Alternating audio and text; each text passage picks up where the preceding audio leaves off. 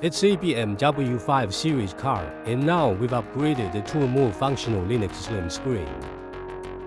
Pry out the air conditioning trim panel with the rocker. Take out the connecting plug on the back of the air conditioning trim panel, and then place the air conditioning trim panel to one side.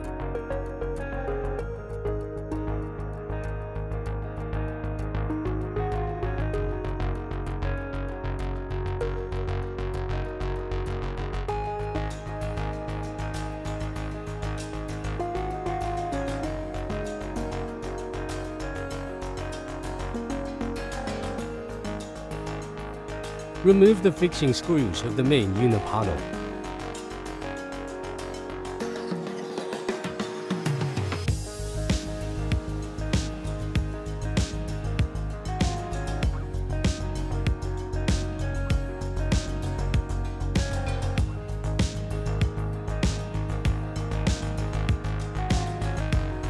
Remove the fixing screws of the original display screen.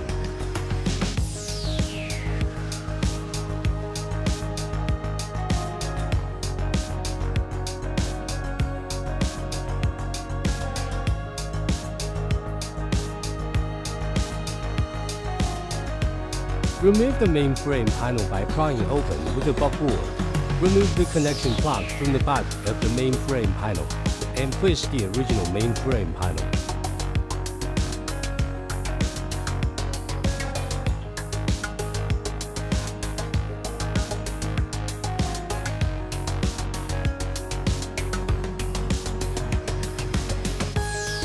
Remove the fixing screws of the original host.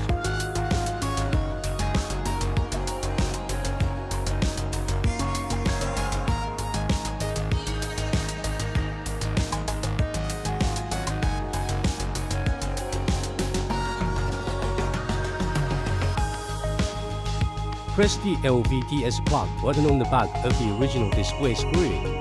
Then take out the LVDS cable plug, and then place the original display screen. Pull the original host outward. Take out the original host.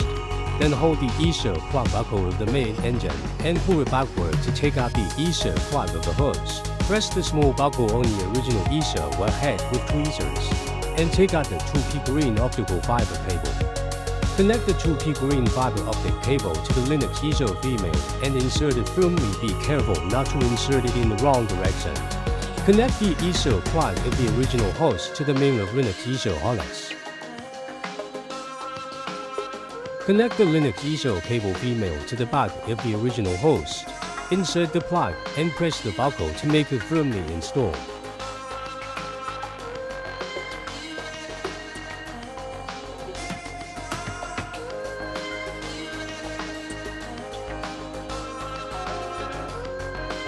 Put the Linux e-cell harness inside the instrument panel and thread the plug end to the base of the display screen.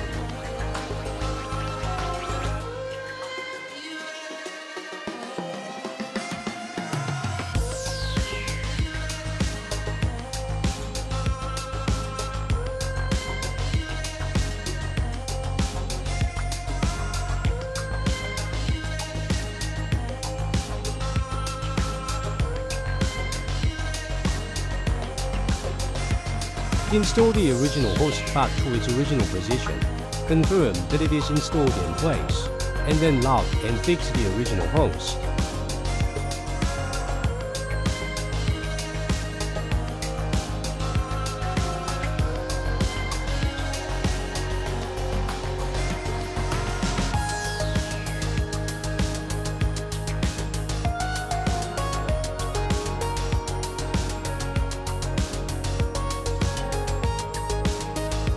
Restore the connection plug on the back of the host panel, and then install it back in place.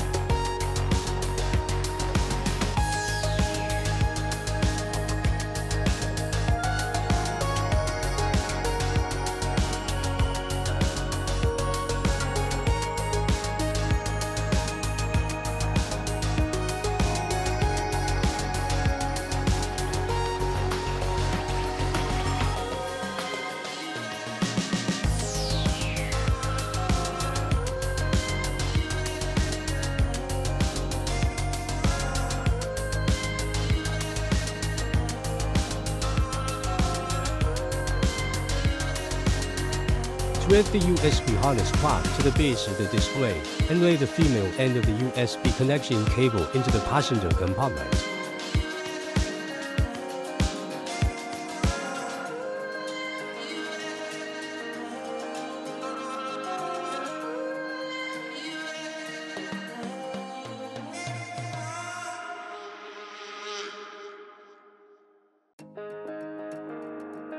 Attach the base and lock the screws.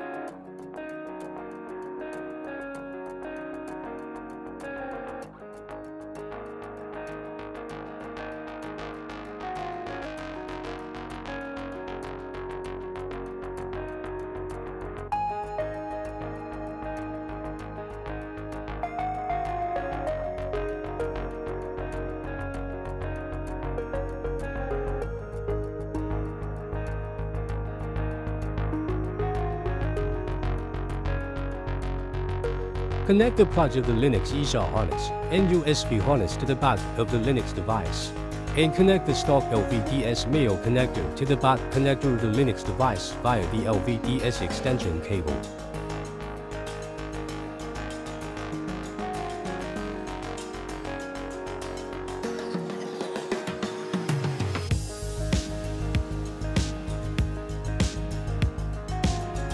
Install the Linux device to the stock display base.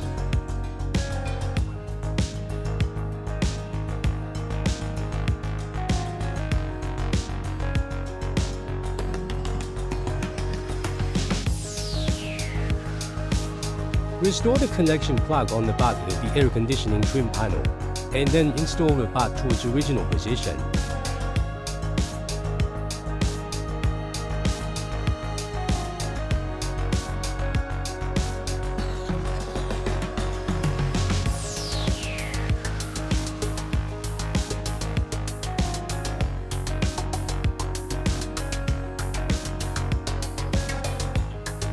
Ignition. Start the car powered on to check whether the Linux device can be turned on normally.